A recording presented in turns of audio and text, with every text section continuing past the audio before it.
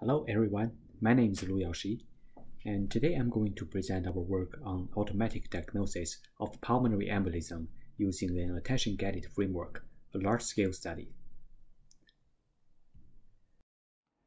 Pulmonary embolism, also called PE, is a sudden blockage in the pulmonary artery by a clump of material, most often a blood clot, that is usually formed in the deep vein of patient's legs and travels in the bloodstream up to the lungs. PE is a life-threatening disorder associated with high mortality, with an estimated 100,000 deaths per year in the US. 1 out of 4 people who have PE die without warning, and up to 30% of people die within the first month of diagnosis. Therefore, prompt diagnosis and immediate treatment is crucial. Contrast-enhanced chest CT is commonly used for PE diagnosis, where PE can be visualized as perfusion defects, as can be seen on the examples on the right.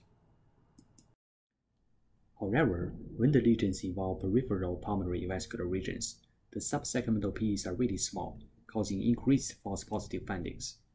There are also confounding factors, including the poorly field contrast, other pulmonary diseases, lymphoid tissues, image artifacts, and image noise that could all lead to false positive findings. In addition, PE detection is quite time-consuming and dependent on the experience of the radiologists. Therefore, our goal is to develop a deep learning-based CAD method that could detect PE with high accuracy. Basically, a network can be trained with pixel-level annotated data or patient-level labels. Training with pixel-level annotated data has benefits of providing better interpretability of the network with higher accuracy.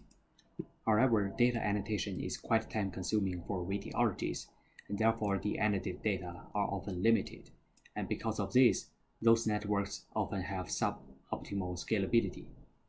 On the other hand, end-to-end training with patient-level labels can access largely available training data with better scalability of the network.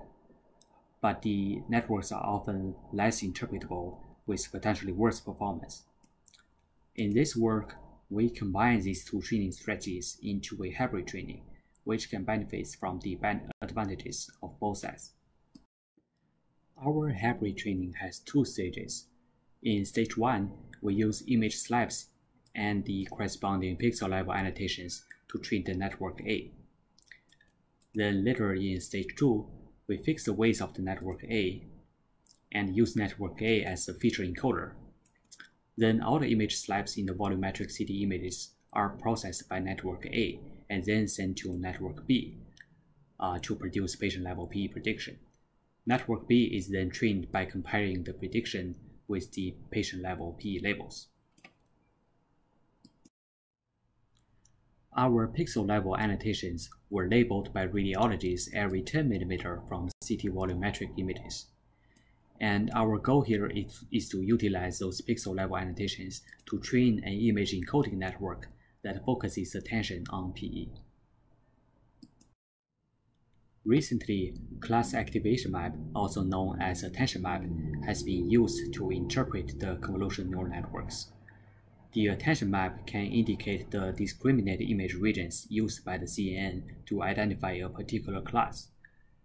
Later, guided attention inference networks GAIN has been developed, which shows that attention maps can be supervised while training the network. We performed attention training on a ResNet 18 in stage 1. The input is a 2.5D image slab with 5 consecutive slices, and we have the annotation mask corresponding to the center image slice. While training the network, in addition to the classification laws based on the PE label of the input image slab, we also have the attention laws to enforce the attention maps to be consistent with the downsampled annotation masks. Here we provide more details. Because in our data, the images have a variety of slice thickness ranging from 0.5 to 5 mm. We first resample the images to have a consistent 2.5 mm slice thickness, and we sample more than 10,000 slabs of annotated pairs from more than 1,600 positive volumetric images, and we sampled the same amount of negative slabs randomly from around 600 negative volumetric images, and all the images were cropped to the center 384 by 384, with the values mapped to between 0 and 255. We used 80% of the data for training and the other 20% for validation. We trained the network for 100 epochs and saved the model with the highest validation accuracy. Here are the results on the validation side.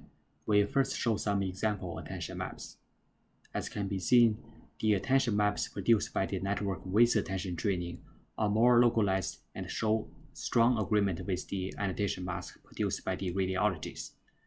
On the other hand, the attention maps produced by the network without attention training are widely distributed and most focus on the irrelevant regions where no PE is present. On the right side, we show the ROC curves on the validation side. The network trained with attention supervision clearly outperformed the one without attention training.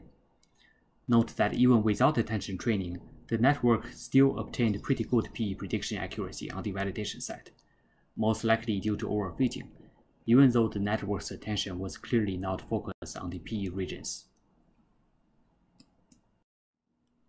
Moving next to stage 2. In stage 2, we are dealing with volumetric CT images. The images were first cropped to the center 384 by 384 with value mapping same as stage 1. We then identify lung regions using a lung mask produced by our in-house lung segmentation method. The identified lung region were further resized to 200 slices. We then sample 50 image slabs from it. In the end, we are dealing with data with size 50 by 384 by 384 by 5. Once we have the 50 image slabs processed by the pre-trained ResNet, we need another network to generate the data and provide overall P prediction for an image volume. To account for spatial context between the image slabs in a volumetric image, we use the recurrent framework. Here we use a bidirectional convolutional LSTM to interpret and summarize the patterns among correlated samples. The LSTM modules were applied twice. Then an average pooling layer was used to integrate the features along the z-axis. At the end, a fully connected layer summarizes the results and provides PE prediction. Instead of using the classification results or the attention maps of the ResNet as input to the recurrent framework, we use the last convolutional layer after activation to provide complete information embedded in the feature maps. We also try to use the classification results and the attention maps from the ResNet as input to the recurrent network in stage 2, but the results are not nearly as good. Here we show some of the training parameters. In stage 2, we only need to use the classification loss, and here we use the binary cross-entropy loss. We chose the atom optimizer. We train our network for 50 epochs and save the model with the highest validation accuracy. In stage 2 training, the training data actually contains two parts. The first part is the more than 2,000 annotated studies that we use in stage 1, but here we only use them as labeled volumetric studies. In addition, we also have more than 8,000 labeled volumetric images, where more than 4,000 of them being positive studies and more than 4,000 of them being negative studies. Our testing data contains around 500 positive studies and more than 1,600 negative studies. We created 3 testing scenarios. In scenario 1, we use both attention loss and classification loss in stage 1, but in stage 2, we only use the limited data that we use in stage 1 to provide patient-level labels. In scenario 2, we only use the classification loss in stage 1 but not the attention loss, but in stage 2, we use the large amount of label data. In scenario 3, we use both the attention loss in stage 1 and the large amount of label data in stage 2. As can be seen, scenario 3 gave us the best results, which show that both attention supervision and the large amount of label data are important in improving the results. This also demonstrates the scalability of our pipeline. If we have more label data from another hospital, we can only fine-tune the stage 2 of the network using the new data. We also compared with the state-of-the-art efforts on PENet. In PENet, their training data was labeled on a slice level for the presence or absence of a PE. However, our data were annotated every 10 mm in stage 1, and we only used the patient-level label data in stage 2.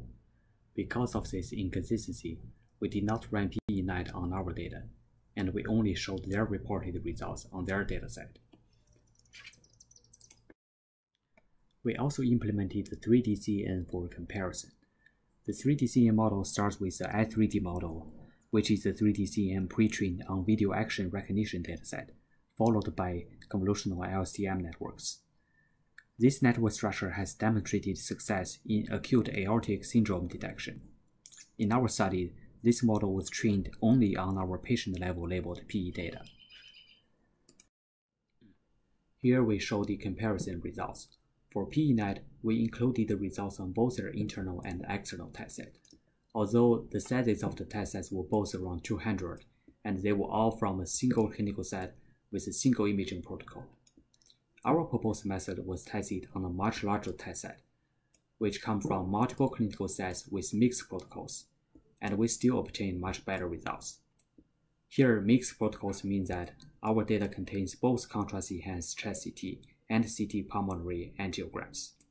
They have different dose levels and different image reconstruction kernels with different slice thickness, so our task is actually more challenging.